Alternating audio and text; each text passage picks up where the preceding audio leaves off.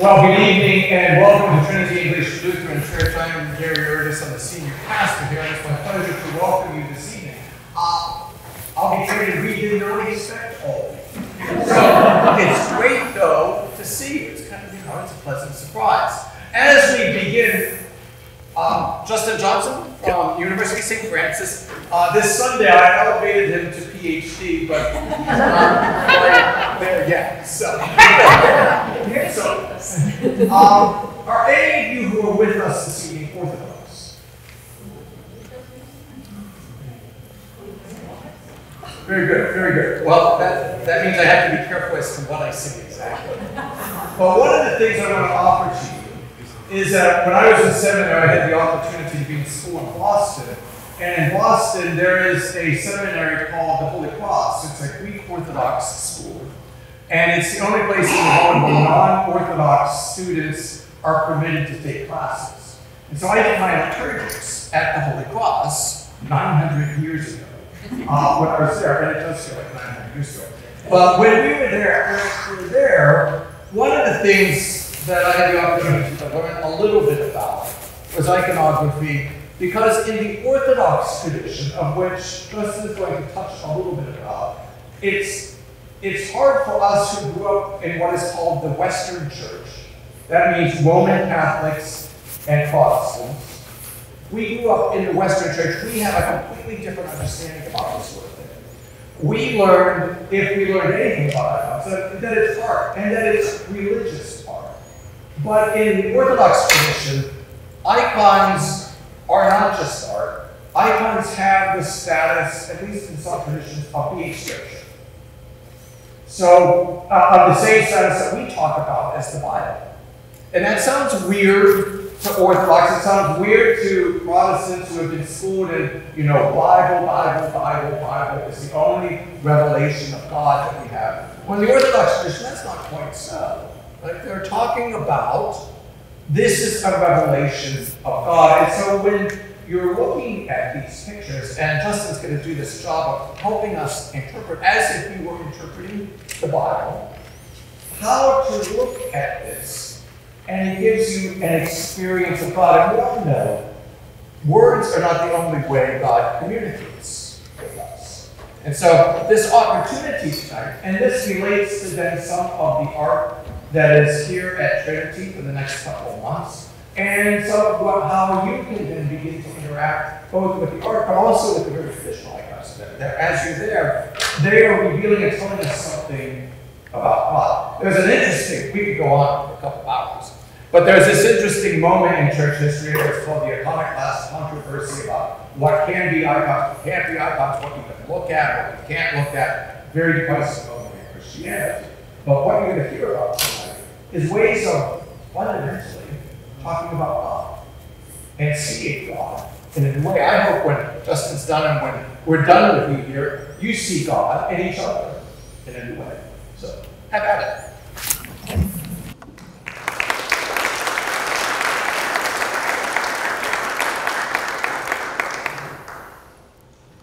Thank you, Reverend. Well, thank you for that poignant introduction, because I am always uncomfortable talking about icons, specifically because I have not spent my career in theology, but I do feel that I have a distinct and amazing love and affinity for icons, iconography, and sacred art. This is something that I've studied even as a young artist growing up in the small town of Garrett. Is anyone from Garrett this evening? Nobody? So again, I'm not a theologian. I'm an artist, and I interpret sacred art, specifically artistically, but even more so personally through my own faith. When Rebecca reached out to the University of St. Francis and we met, I sort of had an inkling as to the undertaking that this exhibition would be. Because the university, we've done some exhibitions of this magnitude, and I want to commend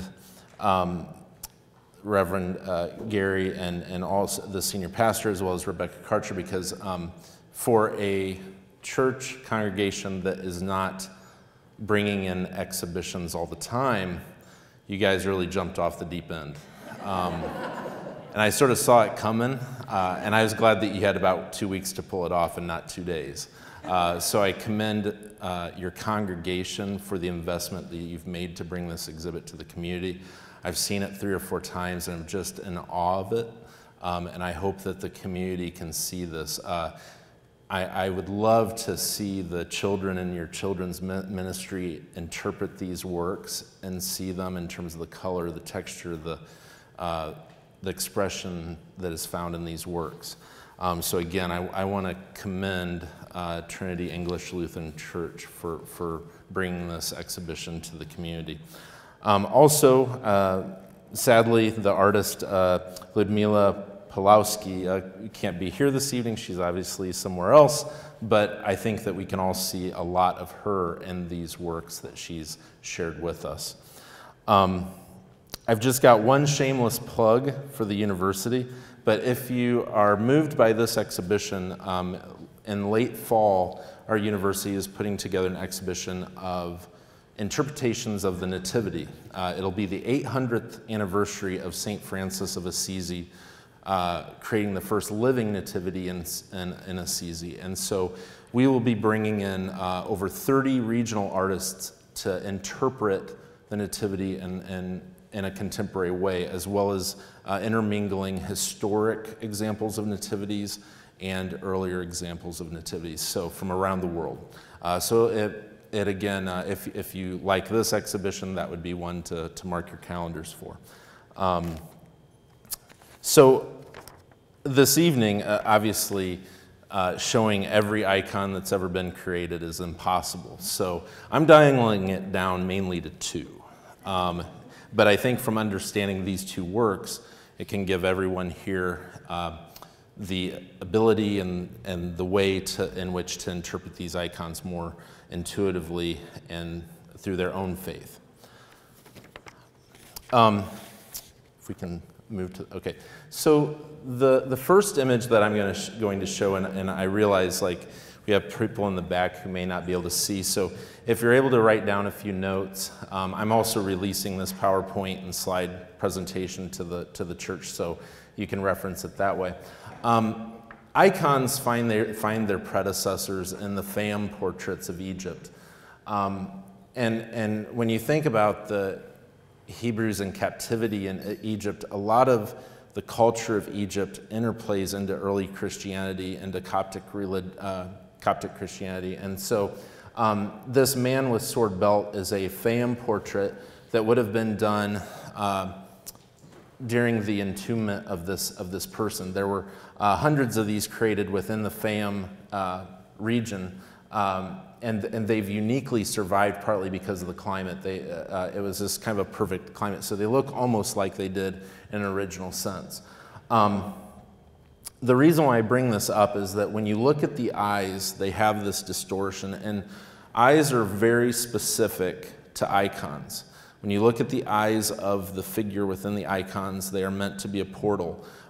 There's an abstraction to them. And when I interpret these Fayum portraits, I see a similar abstraction. If we can move to the next slide. So this is the oldest icon that's documented currently. This is Christ Pantocrator, which is from the 6th century, and it's located at St. Catherine's Monastery in Sinai. Within the exhibition here at Trinity, there are several versions of Christ Pantocrator, and also where the artist has cropped in the eyes as a way of showing the eyes' spirituality. They also act as portals. And so this image of Christ Pantocrator acted as an early template to stay within that concept of recreating these icons. So one thing that is fairly well known is obviously there's been artists for centuries that faithfully duplicate these icons, these templates, much the way as though people have been retyping the Bible, rewriting the Bible for centuries, that it's looked upon the same way. And so this, again, is a perfect example of the image of Christ as the template for Christ's Pantocrator. Next slide. This is a pretty unique icon, and presumably was painted by St. Luke. Now, that really, you've got to go pretty far back to be able to trace that. But anyways, this is the Salus Populi Romani, which is located at Santa Maria Maggiore in Rome, Italy, in the Basilica. It's in a huge altar. It's pretty incredible. But this, again, is one of the earliest templates for the mother and child of Mary holding Christ as an infant. You see Christ with his right two fingers, again, blessing those that see this icon. Again, within the exhibition, the artist brought contemporary paintings of these very specific templates.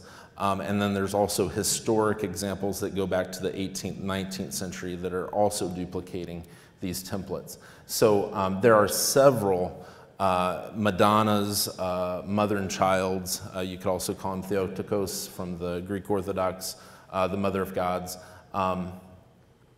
throughout the exhibition that you can see.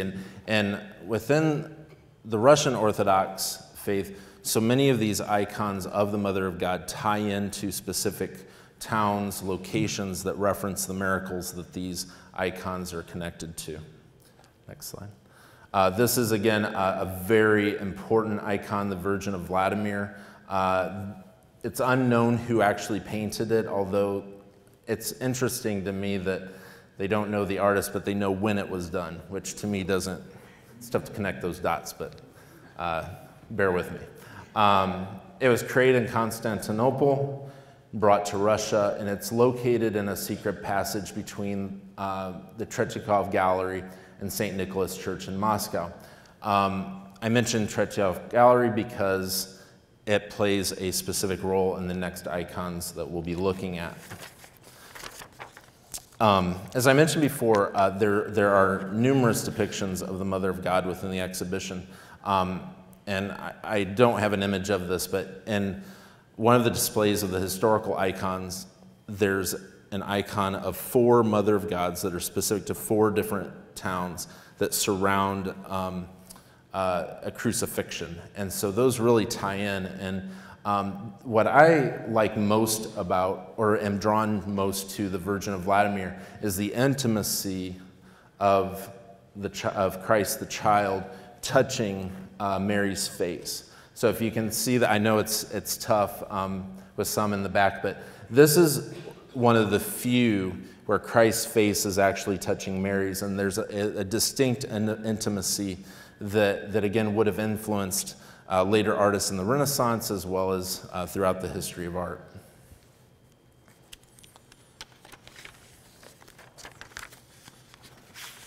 Next slide. So the 2 icons that I'm going to talk about, and I'm sort of bending the rules a little bit. The first is the Old Testament Trinity. Just by a show of hands, how many of you are aware of the Old Testament Trinity? A few? What? Huh? A few? Okay. Well, just to preface the Old Testament Trinity by Andrei Rublev, this is the masterpiece of the Russian Orthodox faith. If you want to really know how important icons are to the Orthodox faith, this is the gateway, the Old Testament Trinity by Andrei Rublev.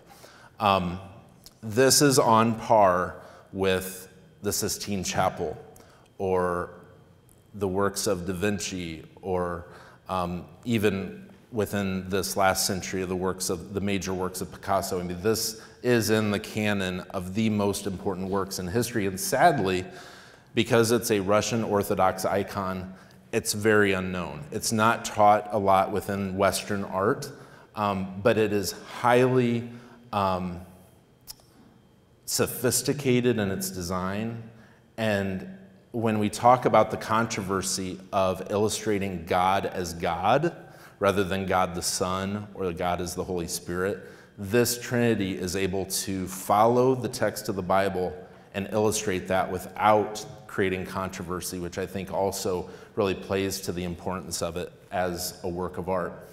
To tell you a little bit about Andrei Rublev, which will take me about 10 seconds because very little is known. He was a monk, lived from 1360 to 1430. And he obviously had talent as an artist. And what helped was that within the monastery where he was, he studied under Theophanes the Greek, who again is a major figure within the Orthodox tradition, and was connected to the Novgorod school. So if you're familiar with the high Renaissance of Italian art, the Novgorod school is considered the high Renaissance of Russian icon painting. All of the templated icons that you see in this exhibition are offshoots of the Novgorod school.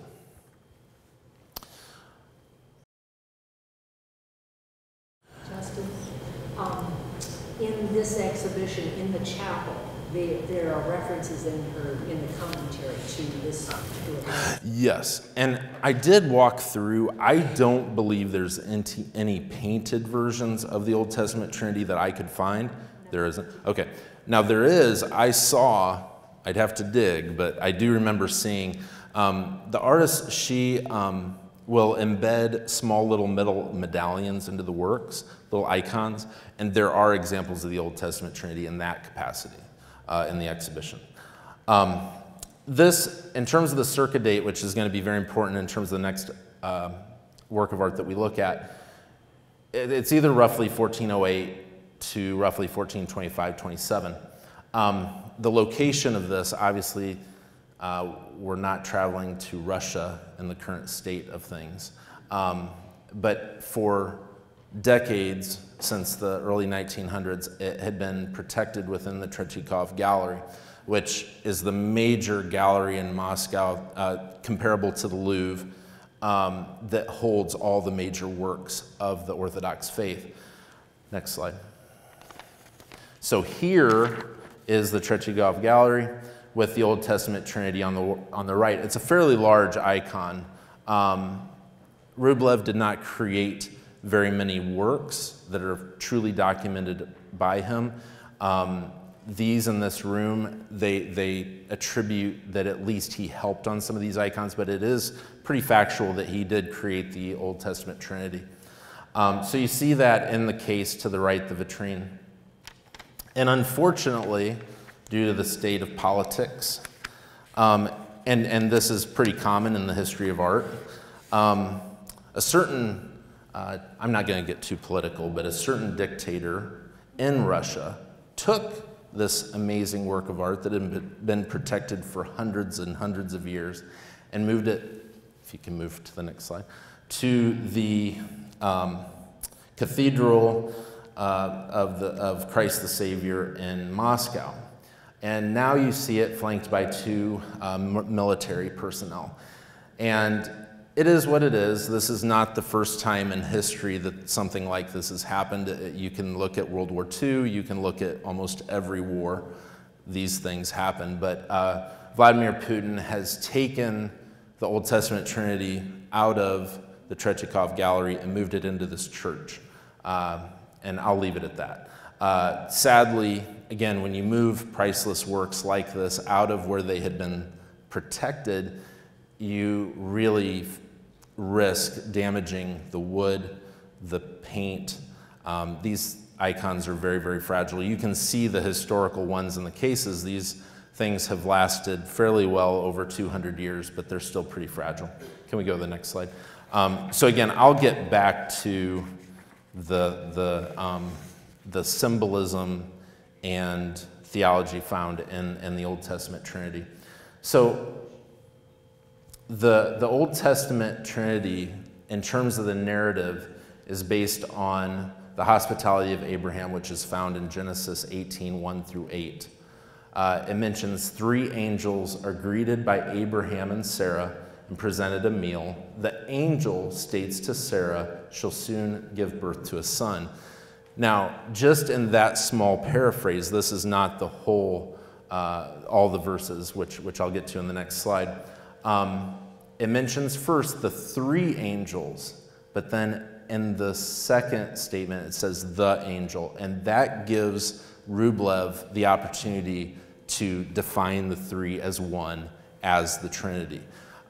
This meal that's presented to the three angels is a prophecy of the birth of Christ, as well as the crucifixion and his resurrection. Does anyone know Genesis 18 by heart? Nobody? Okay. Next slide. Okay, so just in terms of time, I'm not going to go through all this, but there's one statement in verse 3 where again it can be interpreted as Abraham greeting these three angels as one. It says in verse 3, "If I have found favor in your eyes, my Lord, do not pass your servant by." And I apologize, I did not capitalize Lord, which is on my shoulders. But within this passage, there are specific instances where Abraham intentionally responds to these three angels or greets these three angels as one. He doesn't mention them as a group. He specifically mentions them as one. So Rublev is interpreting these three as one, as a form of the Trinity. Next slide. So, when we begin to interpret the icon itself, we're able to see all the symbolism that Rublev gave to us in terms of understanding what's what within the picture plane. I've divided this image into three parts, partly to, again, help us kind of interpret it as well. One thing that, again, for those of you in the back, it's going to be pretty tricky to decipher this from this far of a distance. Even if you're looking at the original, it's so patinaed that it's very difficult to see. But in the first, on the left side, you have Abraham's house in the upper left-hand corner. So that is above the left angel. The center angel is under the oak of Mamre, which is mentioned specifically within the text. The right angel is under Mount Moriah, which would have been the location of where Abraham was at that time. They're seated at a table, which could be interpreted as the tabernacle, with a cup with the head of a calf. If we go to the next slide. So now we begin with just these clues to piece together the angels as the Holy Trinity. So we can interpret God the Father on the left side being under his house, the church. The Son, Jesus Christ, under the tree of the oak of Mamre as the tree of life, but also as a precursor to the crucifixion. Then the third angel on the right is pictured as the Holy Spirit under the mountain as a symbol of spiritual ascension. Is everybody with me so far? Okay. And again, this image is very easy to find. So again, I would highly encourage you afterward either to come up and look at this on screen or just seek it out online. It's very easy, or go to the library. I mean, it's very widely published. The last thing I mention, which again ties this all together, is the cup, which is again a symbol of communion as well as the Eucharist as the body and blood of Christ. And if you look, with the cup being center, it's directly underneath God the Son as Jesus Christ. Next slide.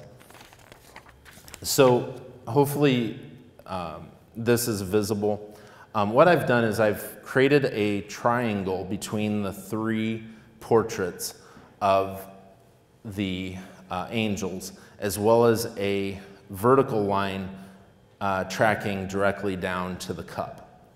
So again, in terms of interpreting this, Rublev directly posed these angels specifically to again engage us in understanding who's who within the icon. So the left angel is God the Father, who looks to his Son, his right hand blessing the cup. The Son looks back to his Father, his right hand also blessing the cup, because he was actively involved within the crucifixion, resurrection, the Last Supper, all of that tied together. He's the direct connection to that cup. The Holy Spirit looks at both the Father and Son, also blessing the cup, connecting the two. Does that make sense to everybody? Am I keeping it? Okay. And again, I want to preface this that I am not a theologian. I am only interpreting this as an artist, and so bear with me. Next slide, please. Okay, so this is the game changer to me.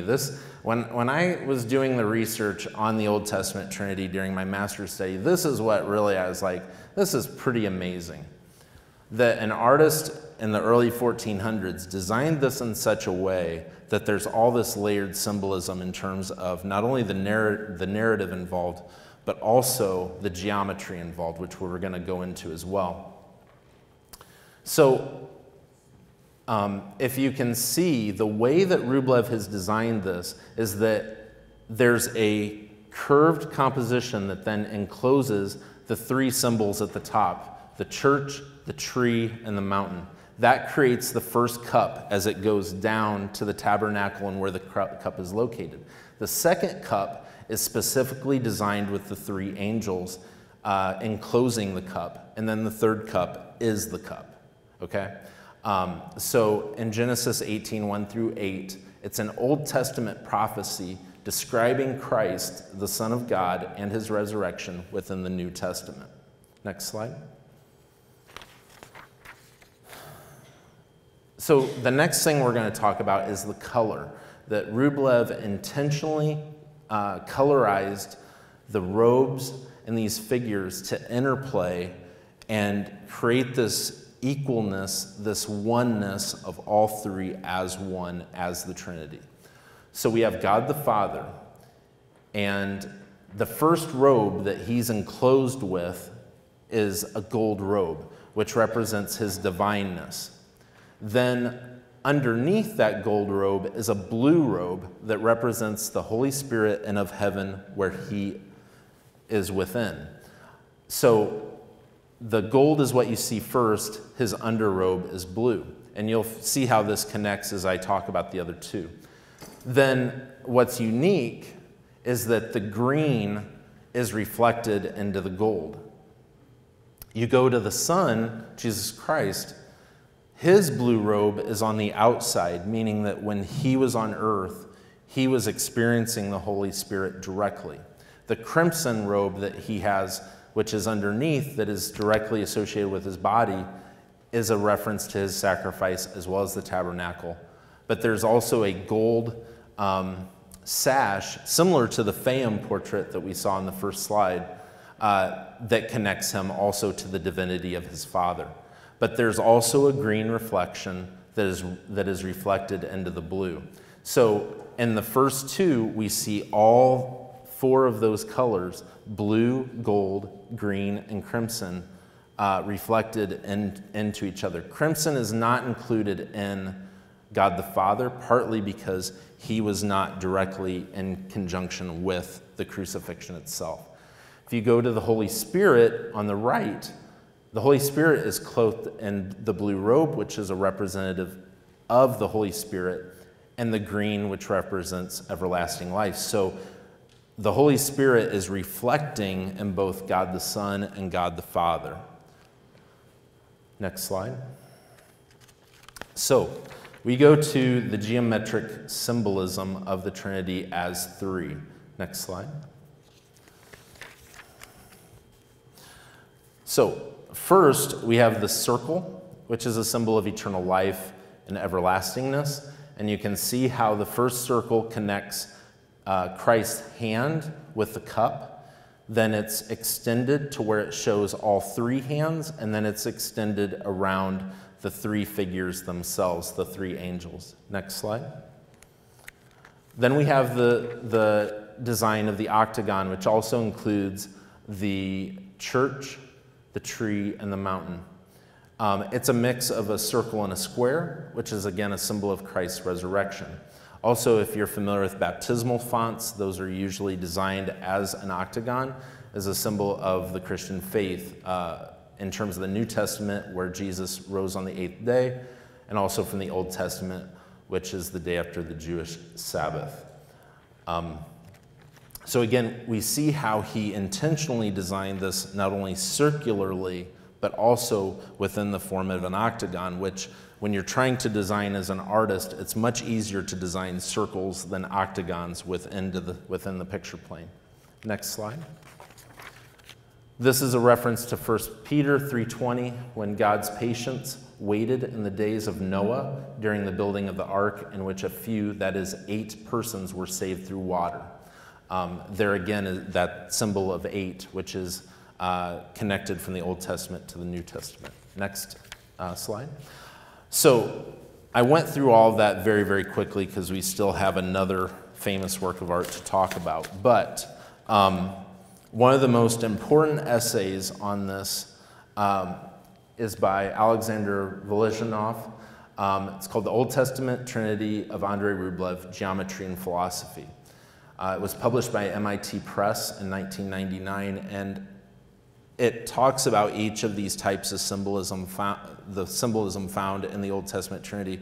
But he and also other mathematicians actually went in and physically measured this out in terms of the theological mathematics of this image. Now that's where, as a visual artist, it went way over my head because I couldn't connect the X's and the Y's and the fractions and all that. But that shows just how complex this image was by a 15th century monk in Russia. So now we're going to get to another artwork that all of you might be more aware of. We'll see. If we can go to the next slide. So again, I'm bending the rules a bit because I went from talking about Russian icons to an image within the Italian Renaissance. So bear with me. So this is an important work, and the reason why I wanted to share it is that it was done at almost the same exact time period as Rublev's when it was created. This is the Holy Trinity by Masaccio, and it was created roughly between the years of 1425 and 1427, the Basilica of Santa Maria Novella in Florence, Italy. The reason why I tie these two together in terms of understanding how to interpret works of art is that both Andrei Rublev, who is located in Moscow, and Masaccio, who's located in Florence, Italy, had no connection to one another. These artists would have been very isolated and would have been, again, working within the churches where they were being apprenticed and commissioned to work.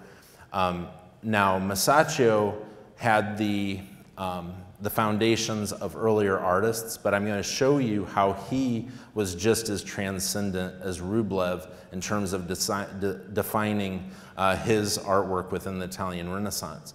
Masaccio is widely considered to be the founding father of the Renaissance. So whenever you hear the Renaissance, you automatically think of Michelangelo and Da Vinci. Well, Michelangelo apprenticed in Santa Maria Novella, and as a young artist studied this altar in particular. So I don't think we would have Michelangelo if not for Masaccio about 50 years before that. So again, we're going to look at the symbolism and the geometry of this image in conjunction with the Old Testament Trinity that we just looked at. And again, I want to mention that, again, for these artists, showing God the Father was really, really risky. You could be charged with as much as heresy or be alienated outside the church. So again, both artists intuitively were able to find ways to, again, define all three as one. And I think that's very important in terms of the narrative. As I mentioned before, Masaccio lived a very brief life, 1401 to 1428. And like Rublev, there aren't a lot of examples of his work. The Trinity being probably the most important, as well as the Brancacci Chapel in Florence, which I'll talk about at the very end. I think it's also important to understand that Michelangelo, it's pretty well documented that he would have studied this work in particular while he apprenticed at the church. And as you'll see, and I'll emphasize this, much like Rublev bringing a humanness and emotion and delicateness to his images and to his figures, especially these three angels that we talked about, Masaccio is one of the first artists to truly bring a realism and three-dimensional perspective to a two-dimensional flat plane, and that I'm going to talk about as well. So both Masaccio and Rublev are really the founding fathers of modern art in terms of how it was created at that time period. Next slide. So this is the interior of Santa Maria Novella in Florence, and you can't see this, but I just want to show you the atmosphere of the church. This altar, the Trinity by Masaccio, is on the left-hand side. Next slide. And this is how you see it, if you were to see it today. The thing, and I'm not going to go far into this, but this Trinity, this altarpiece was hidden for centuries and was found, I think, in the 16 or 1700s. And so that's why it seems so isolated, is that the church wasn't even aware that it even still existed. And so once they did find it and found the perspective that he used, how realistically these figures were interpreted at that time, it really is an important work. Next slide. So the way that this is designed is in 3 levels. The narrative symbolism begins in the bottom portion with a tomb. Laying on the tomb is a skeleton, and I'm sure that you've heard this statement, "What you are, I once was. What I am, you will be." That is inscribed above the skeleton, and it's a traditional memento mori, which is a remembrance of death. That's a whole nother lecture in and of itself. But basically, throughout the Renaissance, you go into Dutch and Flemish painting, they always slide in a skull.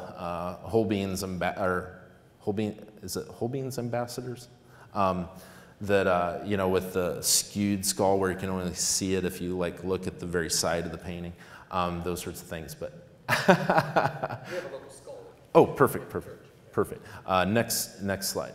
So the bottom plane, and this image is divided into 3 planes to again emphasize the Trinity. The bottom plane defines mortality of death. The middle plane is the mortal world. Now, there is not definitive documentation of who the 2 figures are kneeling above the skeleton. The best that can be attributed is that it was Domenico Lindsay and his wife, or possibly the Bertè family. That is documented from church records from 2012 that were found. Again, this isn't something like you can just get online and find out who's who in these things. So anyways, there are 2 figures that are kneeling in front of Mary and St. John. And they're in the middle plane, which is representative of the present and the world in which we live. If we can go back 2 slides to where it's located. Okay, so you see the scale of this, and that's also very important. The image of the present world and the image of death, there's a space. And most viewers, their eye level hits right in the middle between the 2. Okay, if we can go on past to the next, okay.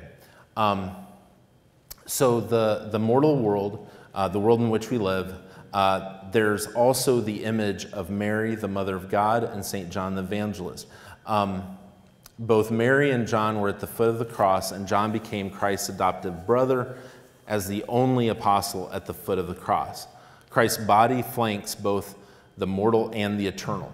So the way that the middle portion is defined is that you have the two donors who paid to have this created. They're outside of the altar itself. Who's inside the altar is Mary and St. John, flanking Christ. Now, what's also intuitive on Masaccio's part is that he has Christ flanking both the mortal and eternal world, obviously, for obvious reasons. Next slide. So the narrative symbolism in the top plane is the eternal world, God the Father, the Son, and the Holy Spirit. One thing that you cannot see in this slide, but it is there, and I've seen it enough times that it is there, is between the head of God the Father and God the Son is a dove that connects the two. And so that's the Holy Spirit in the form of the dove. Mary and John flank the mortal and eternal world due to their relationship with Christ. The dove connects the Father and Son as the Holy Spirit. Next slide. Okay, so what made this image such a game changer is that prior to this, and even when you're at the church, you see paintings that were being done at the same time period that were very flat, very geometric, and really followed the templates and canons of traditional Orthodox icons. These would have been the works of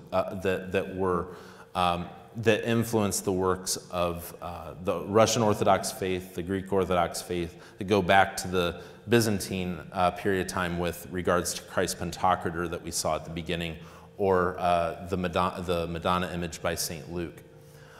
So Masaccio was the first artist to really successfully bring two-dimensional perspective into the picture plane. And what makes this even more unique is that the vanishing point, so if you can imagine perspective, so if you're looking down a long highway into the horizon, you'll come to a vanishing point. Well, he made that vanishing point decisive in that it's at the viewer's eye. So if you're looking at this, you are playing an active role in the image, which again, I think is very intuitive. So if you look at the perspective, your eye first flanks out to the two donors, then your eye goes into the altar and begins to visualize Mary, John, and then Christ, and then the Father in the back. And then it's emphasized with the aerial perspective of the chapel, the altar that's designed. Next slide. Geometric symbolism. The donors visually connect to Mary and St. John and to Christ outside the vault. That's very important because those donors would have probably ticked off most of their congregation if they had put themselves within the space of the Trinity. Mary and St. John are located within the vault and are directly connected to Christ and to God the Father.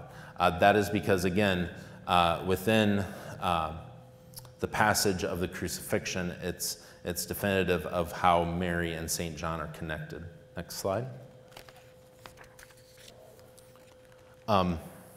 So the geometric symbolism in terms of the Trinity, if we zoom in, there's a composition that has been designed with Mary and St. John at the bottom, and then this triangle that connects them to Christ, the Holy Spirit, and God the Father.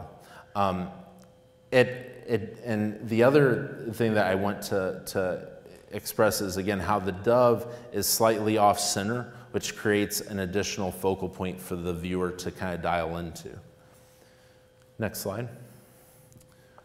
So in terms of color, similar to what I talked about in regards to Rublev's Old Testament Trinity, where each robe is colored specifically in terms of creating a unification between the three. So those colors were repeated but interchanged throughout the three angels. The same occurs within the Trinity by Masaccio in terms of how he uses red and blue. So if you start from the top, you have God the Father with red, which is representative of the sacrifice of his own Son and as the symbol of the Eucharist. And he's also wearing a blue robe, which ties to the Holy Spirit. The Son and I'm putting the Holy Spirit in parentheses, is draped with a white cloth that represents obviously sanctity and innocence, but also repeats and connects itself to the dove, which again is an aspect of the Holy Spirit. Mary is draped in blue, connecting to heaven and the Holy Spirit. St. John is draped in red, connecting to the sacrifice of Christ and as the apostle who was at the cross. So if you see, the colors are interchanged from left to right, which again creates kind of a crisscross and triangular effect. Next slide. Color. Donors also connect to Mary and St. John as well, but they are connected by the male donor connecting to red as with St. John, and then the female, the wife, is draped in blue connecting to Mary. So again, they're an opposite contrast to Mary and John, which again creates that crisscross pattern as you move through the composition. Next slide. So this is something that, again, isn't truly documented, but you can see it fairly visually, is this stairway to eternal life. So if you look at this from a perspective standpoint, you begin at the image of the skeleton. And if you think of that as the first step, you then can visually, through perspective, create this stairway all the way to the Trinity. Next slide. So again, if you're interested in learning more about the Trinity, the best essay or group of essays is by Rona Goffin from Cambridge University Press in 1998, where she defines, as well as several other art historians, how important the Trinity is within not only Western art, but within the canons of world art. Next slide. So, in closing, I want to again emphasize Rublev's Holy Trinity, because his Old Testament Trinity, and both are titled kind of interchangeably. Again, to me, it's very, very sad that he's kind of on the outskirts of art history and is not as well known as some of these other artists of the Italian Renaissance or of Western Europe. But it is considered the finest icon ever created within the Orthodox faith. It defined the template, which has now been copied for centuries. He was the first Russian artist to incorporate a delicateness and emotion to his figures, specifically the angels within the Trinity. That's again what really changed the course of icon painting, is that he brought a delicateness, a humanness, and emotion to his figures which had not been duplicated previously. He was a modest Orthodox monk who never traveled outside of Moscow. His only influence would have been the training he received from Theophanes the Greek, who was taught the Novgorod tradition of icon painting. This was the Renaissance of Russian Orthodox icons prior to the Moscow school. So after this Renaissance of Rublev and of him influencing his peers, there kind of was this kind of lessening of work, which became the Moscow school. Not that it's not equally important, but it wasn't what I would call the game changer that Rublev, along with his predecessors, created with the Novgorod tradition. Next slide. Masaccio's Trinity is also considered one of the first and one of the finest examples of early Renaissance painting in Florence. This altarpiece in particular really played an integral role in terms of showing other artists, all the way to artists such as Michelangelo, Da Vinci, even Brunelleschi in terms of being an architect, being able to understand perspective on a two-dimensional surface. Masaccio was able to grasp that as a very young artist and duplicate that in his works. It created a template for later artists, which I mentioned, Michelangelo and Da Vinci, to learn perspective within a two-dimensional plane. As I mentioned before, Michelangelo did apprentice in Santa Maria Novella as a young artist, as well as several other artists, Botticelli as well. And so they were all influenced by this altarpiece.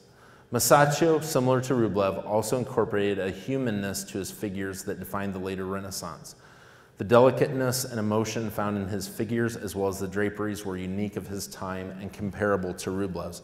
So the reason why I tie these two together is that these two artists on opposite ends of countries, one being in Florence, Italy, the other being in Moscow. It had no connection between themselves, but yet really were very similar in how they approached their work. Next slide. It is truly remarkable that two artists were so isolated, yet created such revolutionary works of art that became templates for the artistic traditions they defined and established. But it is even more inspiring that both artists broke from these historic traditions of their predecessors, Masaccio's being Giotto and Rublev's being Theophanes the Greek, and forge a new style that brought a humanness and emotion to the figure which had not been illustrated previously to that on a two-dimensional surface. Next slide. So I close with this. So these are two images of Christ. The image on the left is by Andrei Rublev, Christ as Savior, from roughly 1410, which is located at the Tretyakov Gallery, Moscow. The other is a cropped-in version of Christ from Masaccio's The Tribute Money. The Tribute Money is a image that's connected within the Brancacci Chapel in Florence. It's created around 1425, the same time period that the Trinity was. The Brancacci Chapel has several images from the Bible, and this image of Christ, and looking at the image of Rublev's, you see that humanness that they were able to capture in the portrait of Christ. And that is all I have for this evening.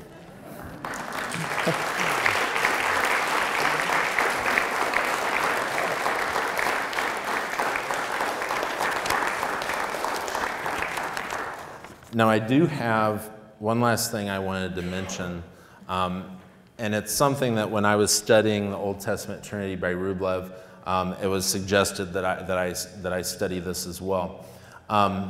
There's a film that was produced in 1966 by the great Russian director Andrei Tarkovsky, which is titled Rublev. And it's a highly influential film within just cinema as a whole. The way it was filmed, the symbolism, it's really remarkable. Now, the one thing I will preface is it's about 4.5 hours long. And it's also completely in Russian. So in that capacity,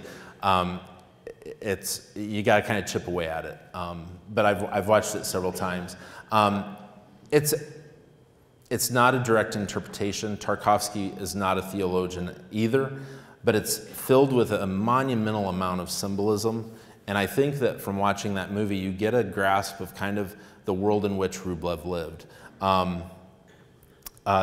What Tarkovsky tried to do was create a film that genuinely depicted medieval Russia at the time of Rublev's life. And he, films this movie so that Rublev kind of follows in the footsteps of Christ. There's some references to the life of Christ in the movie. And I think there's some poignancy that you could almost even kind of envision Tarkovsky as an icon painter in a cinematographic way. And so if any of you are intrigued by Russian icons, I would highly encourage you to watch that, because again, I think it brings a lot to the table. Sadly, when it was created, it was censored within most of Russia and kind of fell through the cracks. And so it sort of gained some momentum within Western Europe and also within the US at the time. Now it's pretty easy to find and is fairly accessible. But it again, at the time, really was a profound example of Russian film.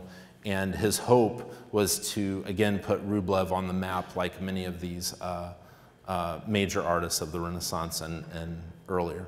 So I guess it's called Rublev, and it was produced in 1966 by Andrei Tarkovsky, Tarkovsky.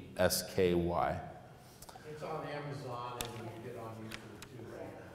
Yeah, and the other is there are certain little segments of it that you can watch, rather than the whole thing. But the whole movie, if you do watch it, it's profoundly amazing and really ties to the heritage of icon painting, from painting icons to the way that they're created within churches, to then also how they're cast as metal traveling icons.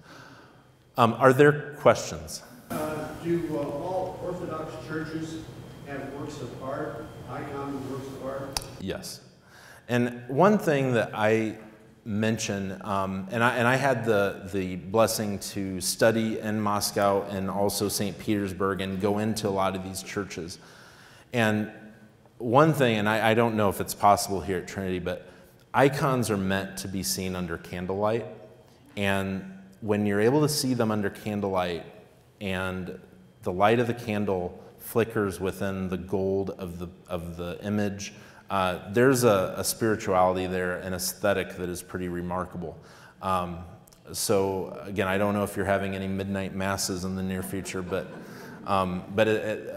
yeah. So yes, all the churches, and again, when you go into these churches, much like in Italy or Western Europe, the scale of the works on the walls are monumental. I mean, floor to ceiling, nothing but icons. Other questions? So you've had a chance to look through the exhibit here, you said several times. So does this sound like a fair question? Are there some icons that would emphasize more of what you just talked about as opposed to some of the others? I haven't spent that much time with the exhibit yet. So most of what is through the exhibition are mainly images of the Mother of God as well as the life of Christ. Those are the two themes. And that obviously is the majority of icon templates that are there. There's obviously, if you get encyclopedias on icon painting, there's all kinds of templates for the rarest of saints and these very odd stories. One work of art, I'm a visual artist as well, and one work that I was drawn to and created was one that referenced the icon of the 7 sleepers. And these were these 7 martyrs that were found in a cave, and like completely rare. Like you just don't see it very often. So in terms of interpreting this exhibition, what I think is very helpful is that she interplays contemporary templated icons, the ones that look like a historic icon, with her own work. And she's quoted on one of those panels saying that she's not an icon painter, which she isn't, because she is interpreting these in a very contemporary way. So I think the next lecture where you're bringing in an actual icon painter who writes icons, they follow a template very religiously. She's following her faith much more creatively. And so both, they're equally important, but I think seeing them in conjunction to one another, just like seeing her contemporary installation in your smaller chapel, I think it's so profound to see these works from an Eastern tradition within a very Protestant setting. I think that can really provoke a lot of your own personal faith in terms of how you interpret these works. She has a lot of emphasis on the eyes, too.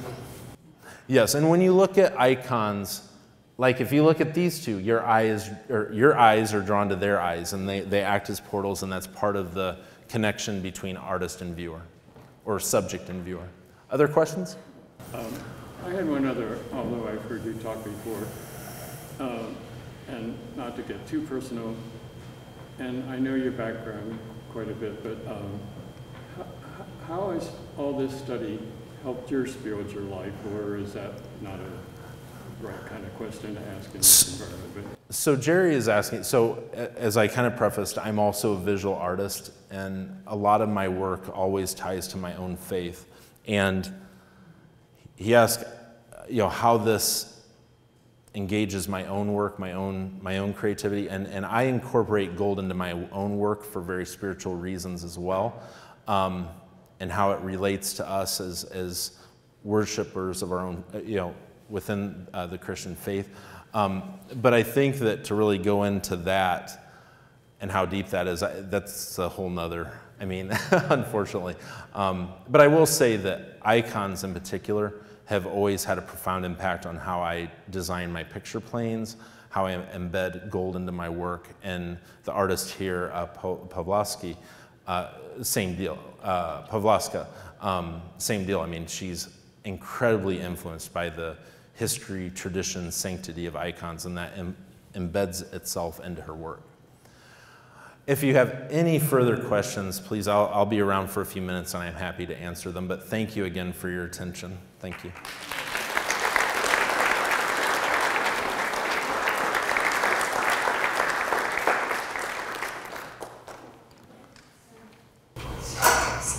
Well, it's great to have been with you. We hope you have the opportunity to go through the exhibit if you have not already, or if not this evening, to be able to come back and to spend some time. It is here through September 10th, which means you can come back again. And if there's something you want to come back again to see, it has the benefit of being open to the public. You're not paying for admission. So come back and be with us. But it's open tonight till 8. And it's open tonight until 8 o'clock. So come on back. As Justin did note, there is going to be another program on August 18th? August 18th about the traditional art of icons, and the proper word to say is writing, because again, this is not just visual art, it is a spiritual exercise for those who participate in this. So they speak of writing an icon as you would write a Bible, writing scripture, writing sermon. So plan on coming back and being with us at that point as well. Great to have you with us, and look forward to seeing you soon.